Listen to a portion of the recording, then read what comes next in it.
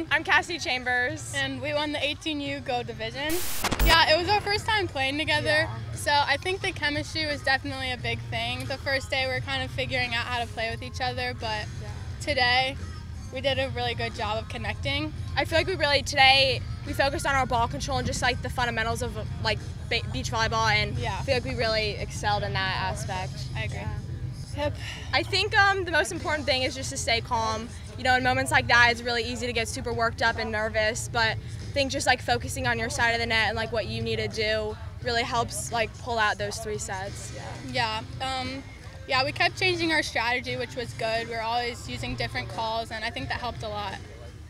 Good question. For me, I'm playing actually here again, December 29th through the 30th. Yep. I am too, and then I'll be January 2nd, Women's Open. Yeah, so we're both seniors. I'm going to FSU next year. I'm going to LSU. Yep. Yeah. Thank you, parents. Yes, Mom. thank you. Thank you, Mr. Long, wherever he is, for. Hi. Thank you for taking Anna, and thanks for playing with me. Yeah, awesome. And thank you, tournament director. Yes.